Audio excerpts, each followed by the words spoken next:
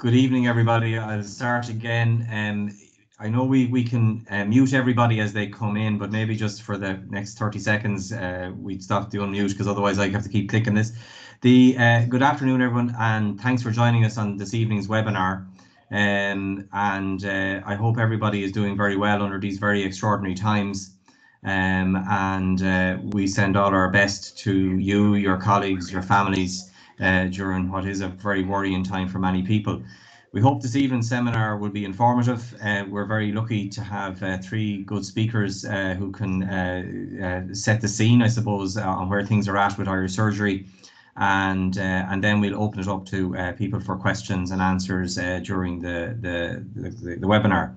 As you know, these are not the usual way we run any meetings, so if you can just bear with us and follow the sort of following kind of rules around the meeting, it'd be great.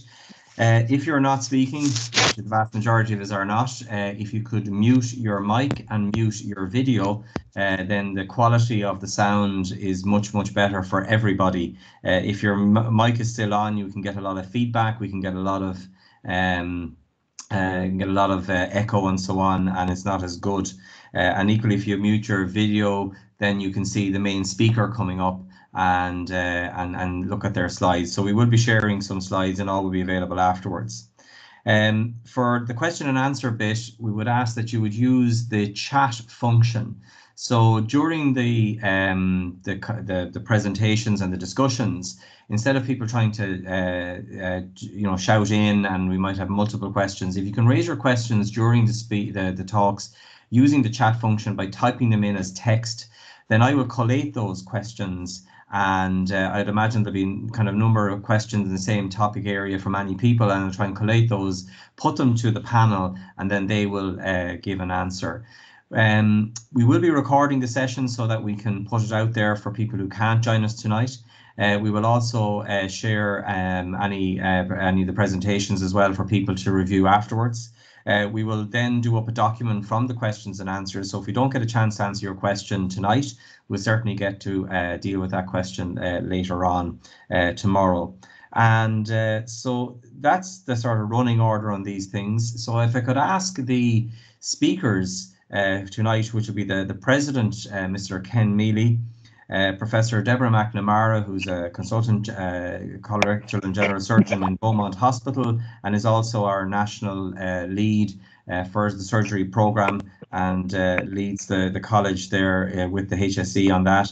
And also then joined by Professor Gerard Curley, who's the Professor of Anaesthesia and Critical Care in Beaumont Hospital as well. And that's our lineup for tonight. So if we're no further ado on this, as they say, I'll invite everybody to sit back and listen to what our speakers have to say. And I just ask Mr. MEaly, our President, to start the session. Thank you. Kieran, thank you very much. And I'd like to reiterate our welcome to all of you who've taken part in this tonight. First of all, I'd like to acknowledge the support of all our fellows and members, our trainees, those non-consultant hospital doctors who are not trainees. I'd like to acknowledge the support of those working in the health service, in the public sector and both the private sector. And I'd also like to acknowledge many retired surgeons who have voted to come back to service during these difficult times. I think we all acknowledge that this is really difficult for patients requiring surgery in this country. And also it's difficult for surgeons who want to deliver a service which clearly has been upended over the last number of weeks and will remain upended for the next number of months, I think. So I'd like to outline some of the things that we have been doing as your college. And the first is that despite the fact that we are all not able to meet socially, many of the college activities have continued in a virtual fashion, and many of the meetings that we contribute to have continued virtually. So surgical affairs, most of the meetings that we engage with routinely have continued. A lot of the meetings we have with the HSE and the Department of Health have continued. A COVID-19 task force with Colin Henry, this meets weekly, and we're part of that. The Dean, Hannah McGee, and myself are on the Senior Leaders Forum, which is run by the Department of Health, which the Minister and the Chief Medical Officer and sometimes the Taoiseach takes part in. This morning we had a forum of the postgraduate training bodies meeting in which we discussed training issues and what may happen in the coming months, and we'll come back to that later. But I mention all these so that you can be reassured that we are engaged with various stakeholders in the health service currently, despite the fact that we do this virtually. I would draw your attention to our website. We have put a lot of information regarding COVID-19 on our website. We have made independent statements, and we've made a number of joint statements with our sister colleges in England and Scotland, looking at issues in particular in terms of health and safety and how we look after our staff. There are also statements in relation to training, and I think we can reassure our trainees that we have completed our ST1 interviews. The ST2 to 3 progression interviews have all taken place, and we would hope that these training programs will commence, our rotations will commence appropriately in the summer months. We do understand, though, that there are issues in terms of progression, assessments, logbooks, and we would reassure all our trainees that nobody will be disadvantaged because of the COVID-19 crisis. And we will work through these issues with our trainees and the various training programs over the coming months. There are some specific issues which may come up tonight. 3 I want to mention, and the first is that of safety. And while we're concerned about patient safety, as a college, as a professional body, I am particularly concerned about the safety of our trainees and consultant colleagues. Our trainees in particular, and in regard to trainee safety, one of our statements asks each of our trainers and consultants to be very clear that they understand that safety measures in their hospitals are appropriate for their trainees. And we need to really be seen to support our teams and colleagues in this regard. And I think we all understand that as this COVID-19 crisis continues, many of us are going to be working in unfamiliar surroundings. Many of us may be working out with our comfort zone, and this is particularly important under those circumstances. We have particular issues in relation to PPEs or personal protective equipment.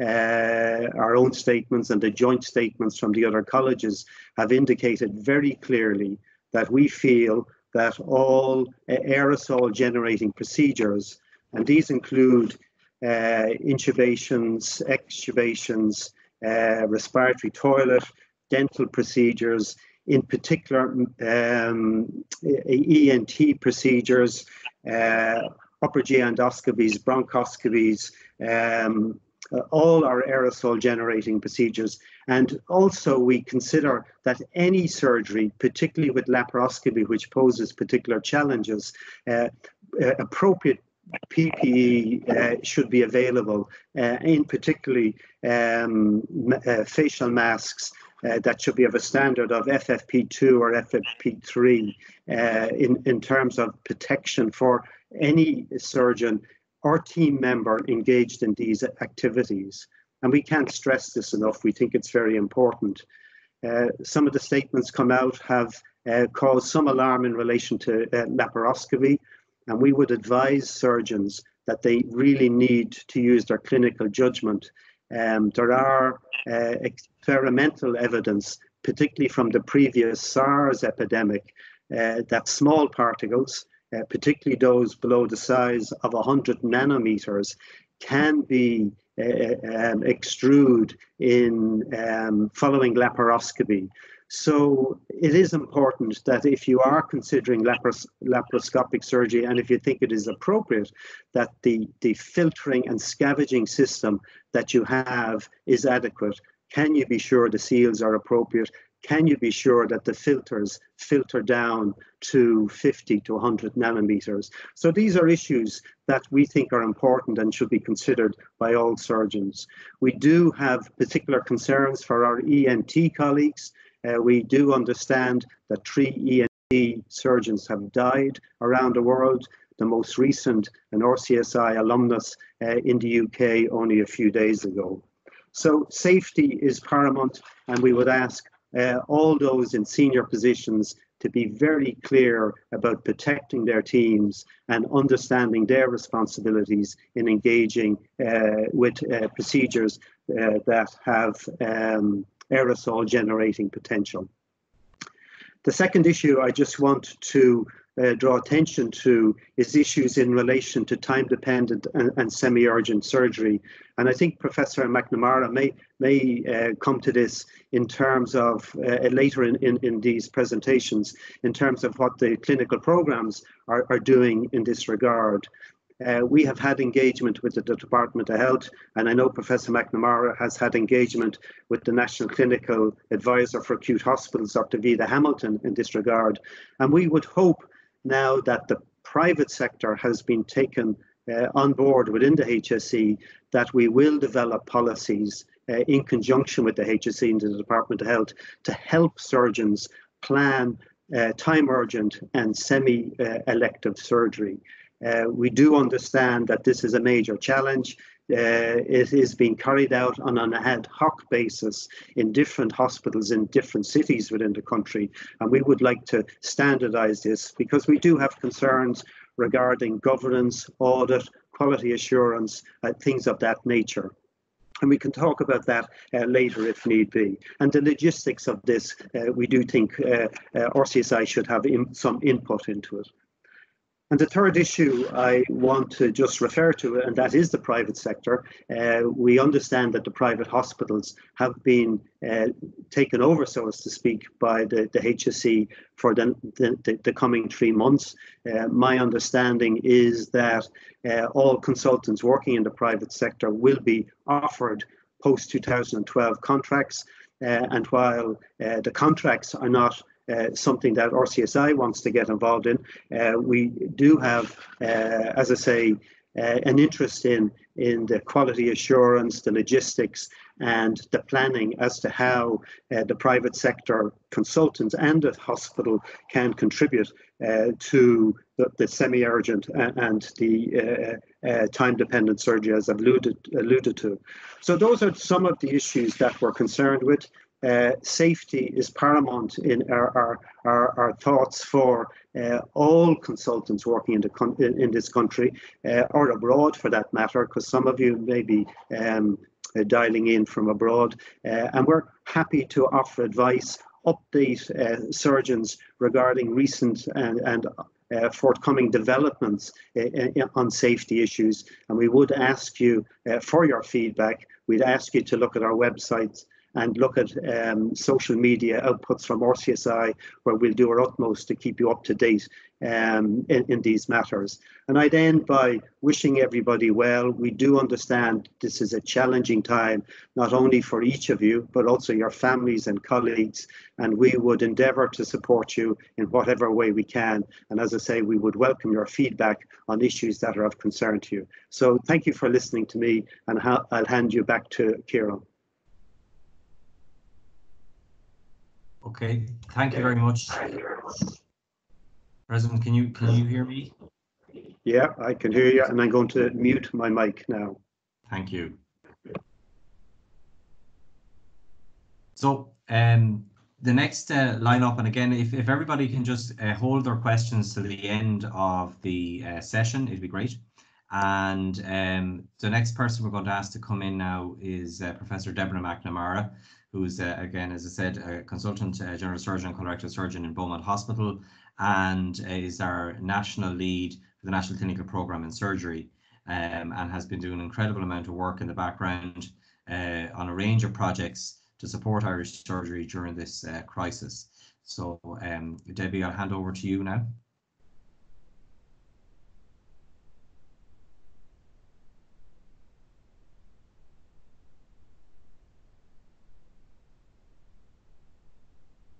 Hello. Thank you very much for inviting me. Can you hear me, Kieran? Yes, I can hear you now, okay. Debbie. Yeah, go ahead. Thank you. Thank you for the invitation to speak. I suppose the purpose of speaking is really to give an update on where we are and the work that has happened over the last number of weeks, and also really to encourage fellows, members and trainees to keep in touch with us. We need to hear the questions and feedback that are out in our hospitals. As the President and Kieran mentioned earlier, we will be reviewing the chat function. I do have a few slides, and I think Erica might be putting those slides up now.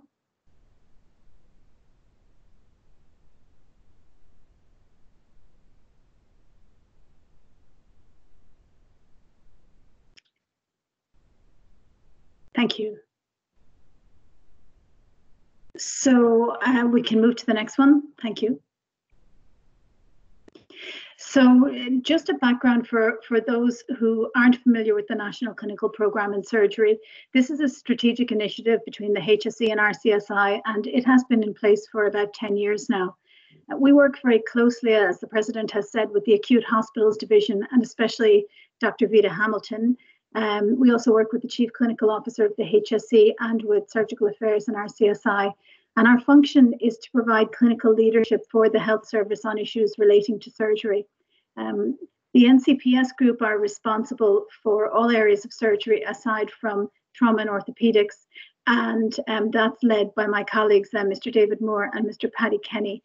And both programs work closely together, and we try to provide a voice of surgery with the HSE. Next slide, please. Tonight, I'd like to cover 5 areas, and obviously I'm happy to take questions afterwards. The first is around guidance, and we'll come through each of these areas as we move along. So next slide, please. I think everyone appreciates that this is an incredibly rapidly changing environment. There have been some occasions where information accurate in the morning is no longer accurate by the evening. I would encourage you to review the RCSI website, which has been overhauled with information about COVID-19 in a whole range of areas relating to surgical practice and other areas. The website's updated at least daily, sometimes multiple times a day. So the most recent and up-to-date information will always be present there. Next slide, please.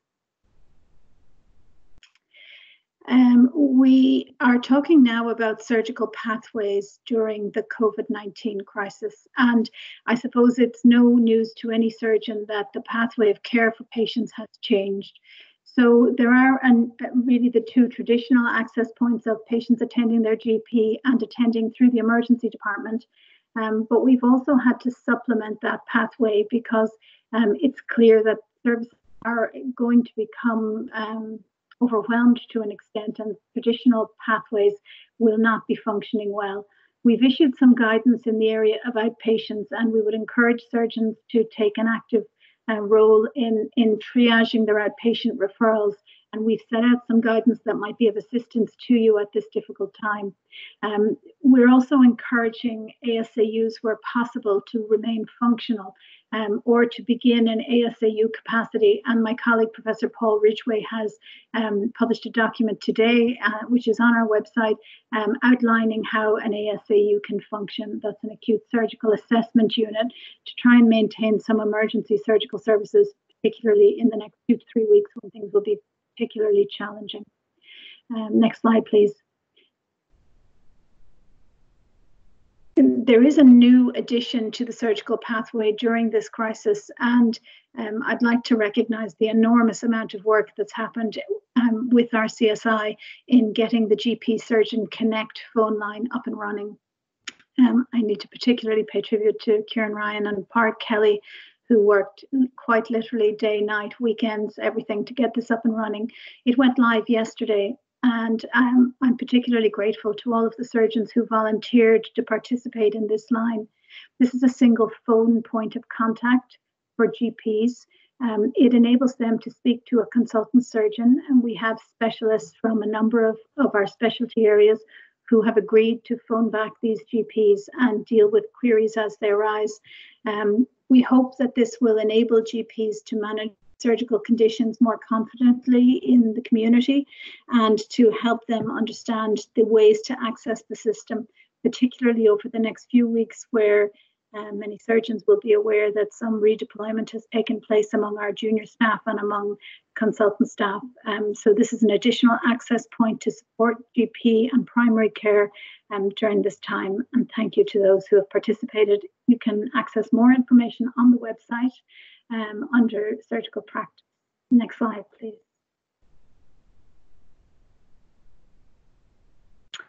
The President already mentioned that we have been involved in some work on prioritization, and this has taken place over the last 2 to 3 weeks. Each of our clinical advisors have highlighted the areas that are particularly urgent and conditions that require treatment in circumstances in which patients' outcomes will be compromised if we can't offer timely surgery. While we have engaged very closely with NCCP to prioritize cancer surgery and to try to work with each specialty to understand what the highest risk cancer patients are, we're also very cognizant of the fact that there are other non-cancer conditions that require urgent treatment, things like acute colitis, things like ischemic limbs, and we have included benign and malignant prioritization on the agenda. Dr. Vita Hamilton has been given documents relating to each specialty, so that prioritization has been put on the table very early, and we're working closely with NCCP, and each of the tumour groups of NCCP are meeting virtually and they're developing guidance. There has been some guidance issued by NCCP on the RCSI website, and that is being updated with additional documents coming in the coming days. And there will be specialty-specific guidance from NCCP to assist in prioritization of cancer patients. It's particularly important that we're able to offer the same service across the country and that we have good access for patients who really need urgent surgery. The next point I'd like to cover, and I think the President has covered it in some detail, we have worked consistently to prioritise protecting surgeons and patients from COVID-19. Last week, NCPS issued documentation to Dr. Martin Cormacan, who's one of the advisors in relation to PPE, who's developed many of the policies. I'm grateful to all of the colleagues who've contacted us and through the various forums that we have access to, who've highlighted their concerns. So, for example, we've tried to prioritise surgical issues. Some areas that haven't been given adequate consideration are now included in the consideration, such as, for example, thoracic surgery, which is an extremely high risk of aerosol generation, and perhaps because it's a smaller specialty wasn't recognised. So we have issued a document to Dr. Cormacan to highlight all of the areas of concern from a surgical perspective, and we're working with them to try and encourage the HSE to issue guidance that takes into account the surgical concerns that have been expressed, and that is a very important piece of work, not only for the President, who's directly involved in dealing with this issue, but also for all of us in NCPS. And I suppose the next point and the fifth and final point I'd like to raise is around planning for restoration of services. It's hard to look beyond the coming couple of weeks, which we anticipate will be extremely difficult. But it is incredibly important that we do not allow a situation to arise where more people die of non-COVID related illness because they haven't had access to the surgery that they require, than that we prioritise only COVID related disease. And we're working very hard to keep on the agenda the need to maintain surgical services so that we can continue to look after all of the patients, not simply those who have COVID. while of course accepting that in the next couple of weeks that's going to be a priority. So we've commenced a detailed planning process to try and develop strategies and plans for managing restoration of services and trying to resume surgical services at the earliest time point and try and get our surgical services up and running again. Next slide, please. I would like to acknowledge all the members of our team in the National Clinical Programme in Surgery. We have a core team of members, including my co-lead, Professor John Hyland, and our team who are based at RCSI. And I would also like to particularly recognise our clinical advisors. Please do get in touch either with us directly or through the clinical advisors who will update us, because there are some issues that can be best addressed nationally, and we are very keen to continue to support and represent surgical views and the important factors relating to surgical patients in our discussions with the HSE. Next slide. This is just some further information about ways to contact us. The surgical practice part of the coronavirus website is kept up to date. You can follow RCSI and Surgery Ireland, which is the NCPS Twitter link. And please email us directly at surgeryprogram@rcsi.ie or me personally at Deborah McNamara at rcsi.ie. Thank you very much, and I'm more than happy to take questions.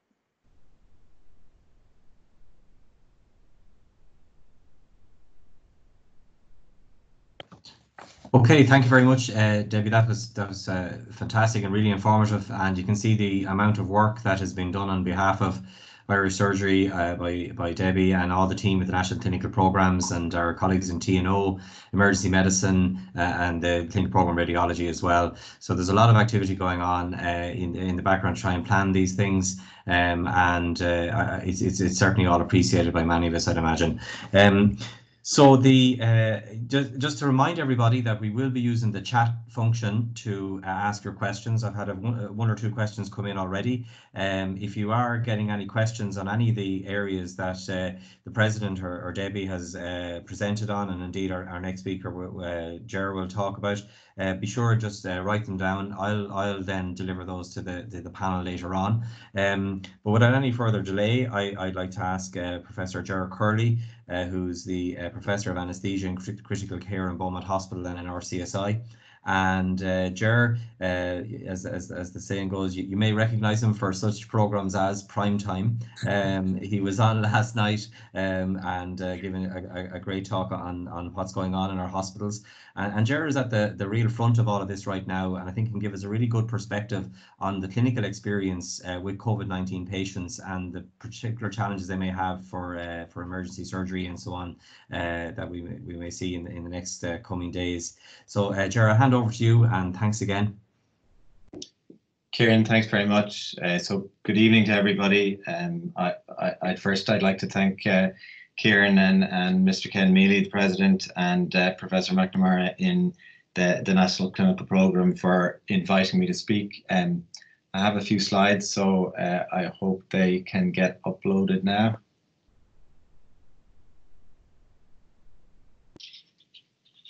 Great, so we can go into the next slide, please. So I'm going to talk about COVID-19 and respiratory failure and what we've learned from the disease course in Ireland and around the world, and how that can inform perioperative care. So as you can see, so you can click again, there's another piece on this slide, please.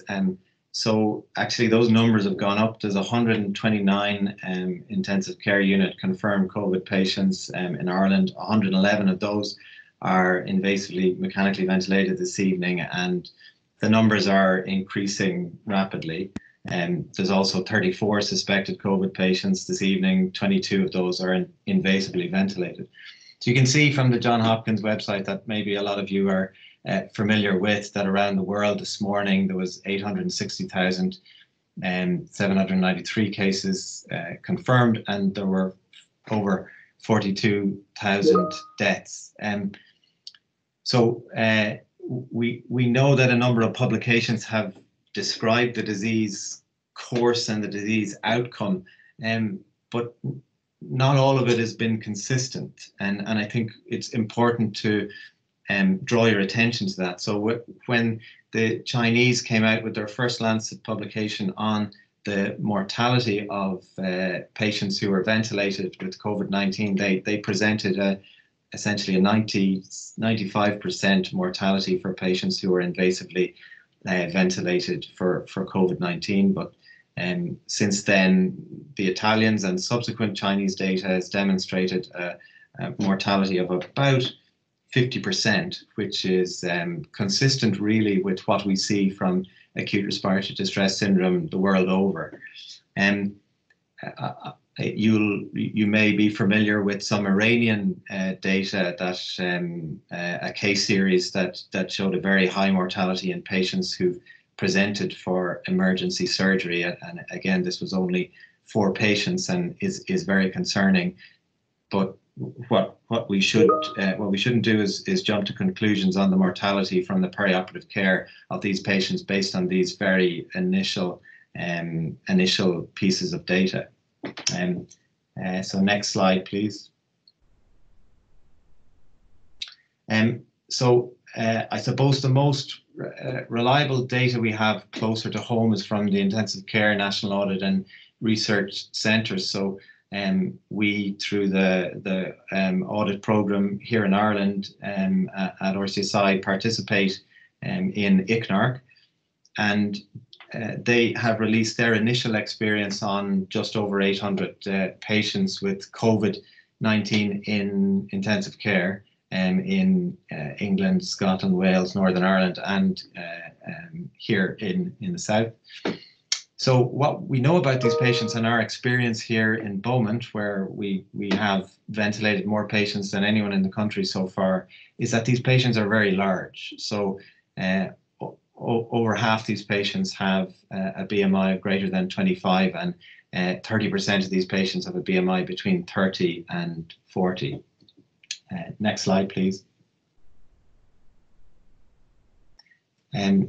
So the mortality data, which was widely reported from this ICNARC data set, is around about 50%. The caveat of that is that they're only reporting mortality of 165 patients because they had complete data on those 165 patients, as in they were in ICU for a long enough period of time that they could report on them.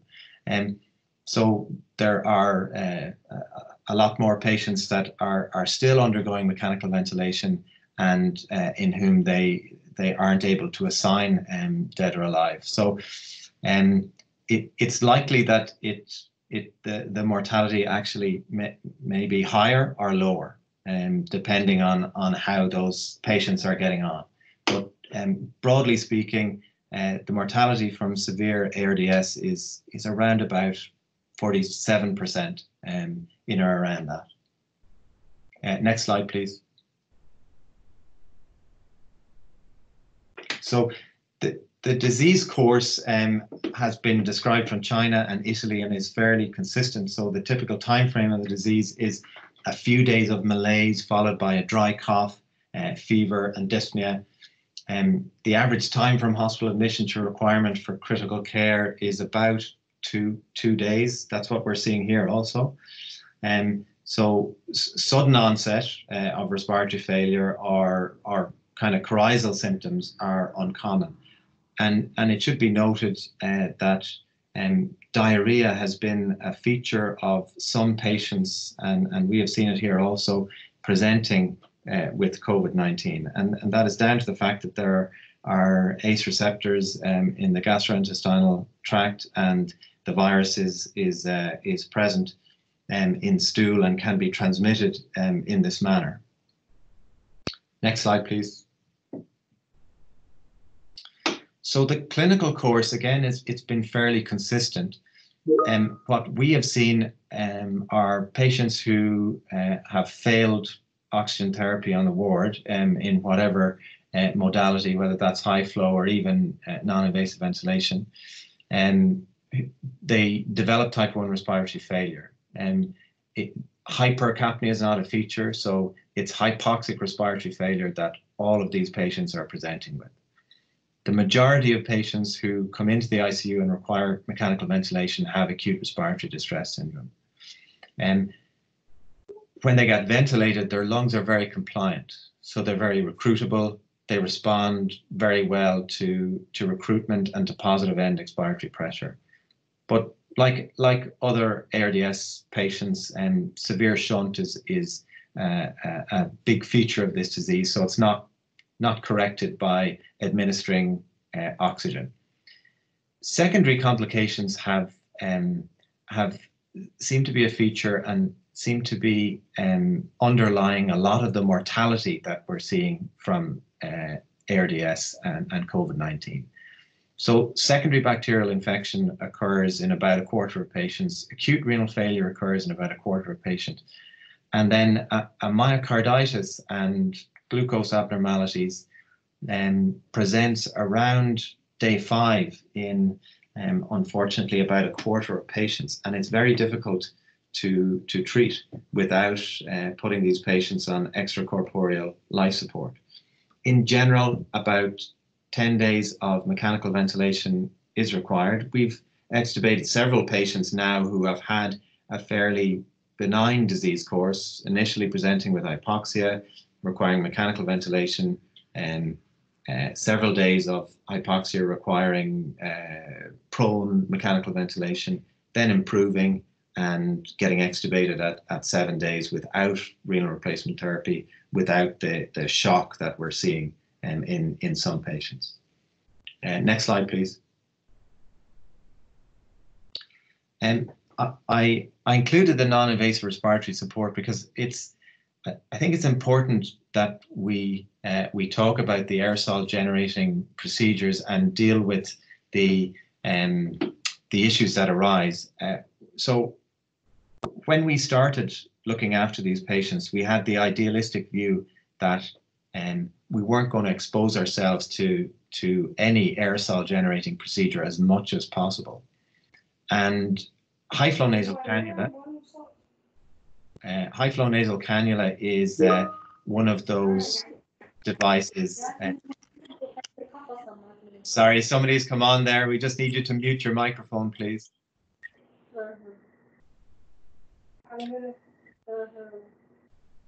So, Gerard, we're just going to mute all, and then you unmute yourself to come back in, okay? Right, Gerard. Yeah.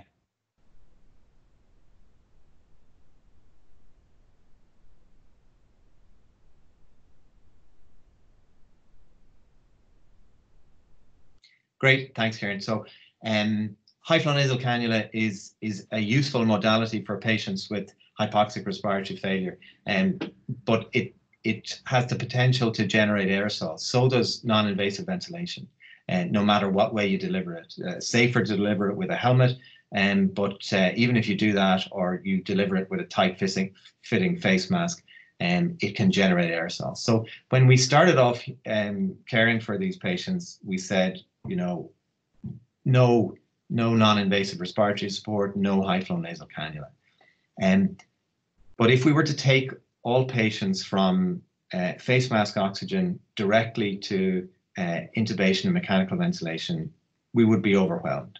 And equally, while patients shouldn't be left on non-invasive ventilation for a long period of time, there is a proportion, a small proportion, but there is a proportion of patients who can be managed without endotracheal intubation and mechanical ventilation. So we are using non-invasive ventilation. We're using it in isolation rooms, and we're wearing appropriate personal protective equipment for aerosol generating procedures while we're caring or examining these patients. So I think there's something to be learned from that experience of initially balking at being anywhere near an aerosol generating procedure to realizing that it's necessary, but that if you protect yourself appropriately, it can be done in a safe manner. Next slide, please. So just briefly, the way we manage these patients, of course, is supportive care, and a lot of talk about ventilators in the media. And of course, the way we ventilate these patients is the way we'll get them through and the way we'll minimize the mortality from COVID-induced ARDS. So low tidal volumes, we limit their plateau pressure, we limit their driving pressure, which is the difference between the plateau pressure and their PEEP. We use neuromuscular blockade, and we use high positive end expiratory pressure. We use recruitment maneuvers carefully. We turn the majority of these patients upside down, and we ventilate them in that manner for 16 to 18 hours of the day, of the 24-hour day. And they get at least 3 and sometimes more episodes of prone mechanical ventilation. Next slide, please. So I haven't talked a great deal about the when to bring these patients to theatre for emergency surgery or not, and of course the reason I haven't done that is because it is not clear at this stage whether or not we what the risk in terms of bringing these patients to theatre for operative procedures, what that risk actually is. So there's some things that we know, and I suppose the things that we're very clear on is that aerosol generating procedures, and Mr. MEaly identified those at the beginning, intubation, extubation, any airway surgery, electrocautery, laparoscopic procedures, abscess drainage. A lot of the things that we do are aerosol generating, including the use of high-speed devices. So appropriate PPE worn in theatre is the cornerstone of the management of these patients and the safe management of these patients. So a dedicated operating room is a good idea. Negative pressure cannot be achieved in many of these rooms, but is ideal. A dedicated anesthesia machine, filtering, minimizing any disconnection. So we do this in the ICU, and we should do it in the operating room, changing filters, making sure that they are changed in a manner that doesn't generate an aerosol. Intubating these patients is much safer than putting in laryngeal mask airways, and maybe safer than regional procedures to reduce the risk of coughing. Minimizing staff and handoffs, and making sure that we clean the rooms appropriately after use. So I've probably gone over my time there, but hopefully we'll be able to have more discussion about the exact patients that we should and shouldn't bring down for emergency surgery later on. So thanks very much. So Gerard, thanks a million for all that information, and it's going to be really useful for everybody, I think, to get that sort of first-hand clinical experience that you've had. Yeah, like we're slightly over on time, but nonetheless, I think it's been very useful to get all this information out there. I've had a couple of queries, questions come in from a number of people on the chat, and thanks for that. So if I might just go to the first question to the panel. We have a question here about, I guess, the whole issue of redeployment, especially of our, say, interns and NCHDs, and how to get a balance, I suppose, between answering the call and at the same time ensuring that we maintain a core of our, say, our specialty registrars in particular, maybe to manage the emergency surgeries for, say, the non-COVID patients. And maybe if the panel had some comments on that, and maybe how to best manage it, or how it's been managed in your own hospitals right now. So I'll start off, and just to say that it's really important that we continue to care for the patients who come in with requiring emergency procedures. So it's really important for us in Beaumont Hospital that we continue to offer neurosurgery for patients. The experience in Italy and the experience in China and in other countries is that the mortality from these common and treatable conditions has skyrocketed during COVID-19. So in terms of interns, I have a bit of a responsibility for interns in our network, Kieran, and yes, there has been some redeployment towards the respiratory and infectious diseases, but we still absolutely need to provide support and staffing, and we have had huge help in the intensive care unit and offers of help from all surgical specialties. But what I would say is that maybe later, as we go further into the pandemic, we'll require more help. But I think at the moment that our rotas are reasonably okay, and it is maybe at a later time when if we have staff that are sick or we're completely inundated with patients. But currently I think ICUs around the country are operating within their capacity. Debbie or President, do you want to say anything there, or?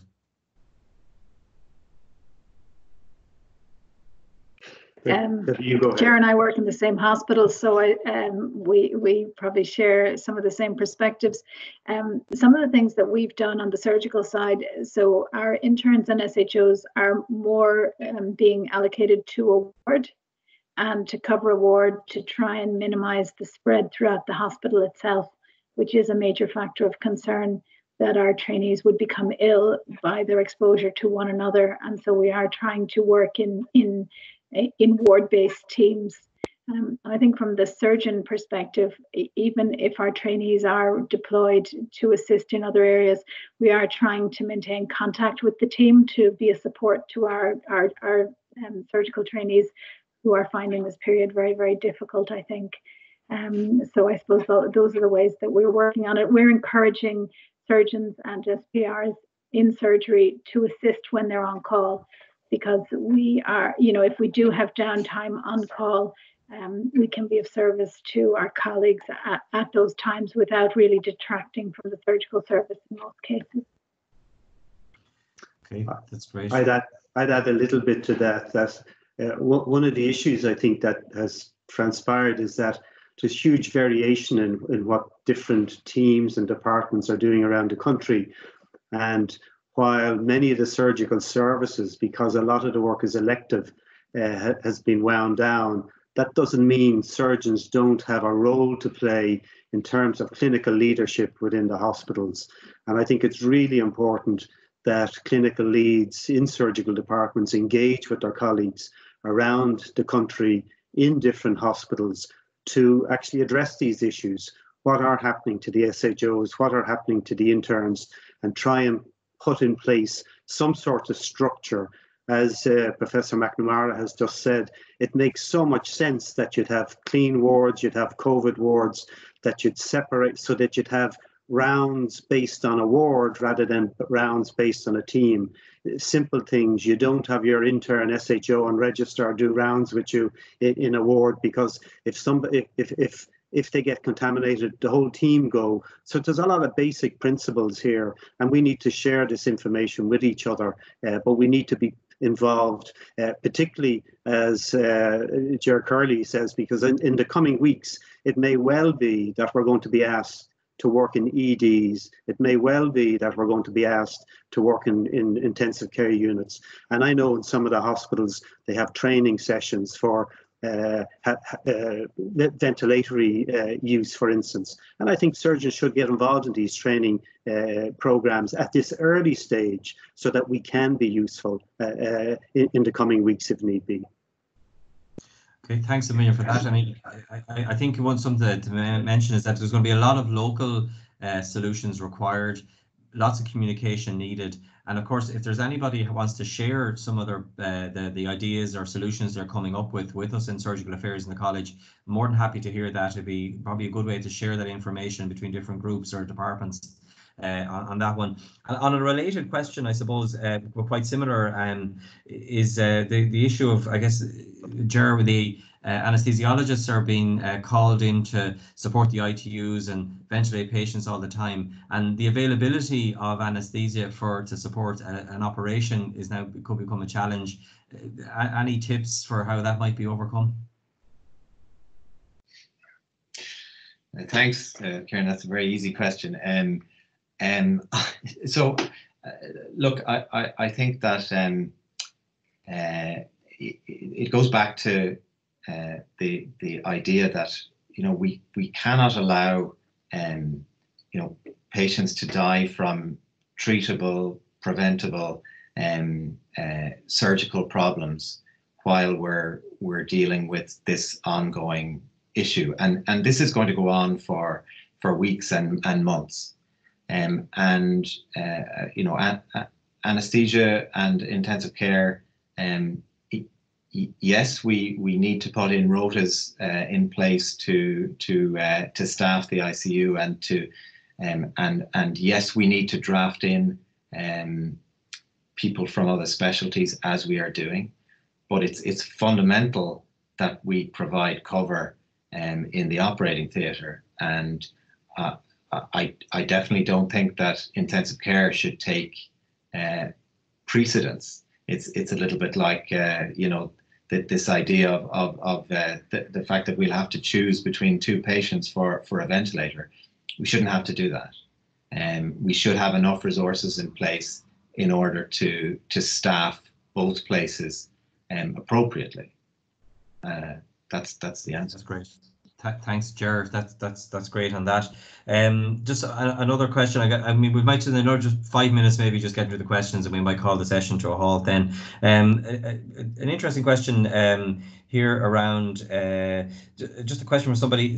For example, if a patient is COVID-19 positive, is there a risk of infection of COVID from their blood, for example?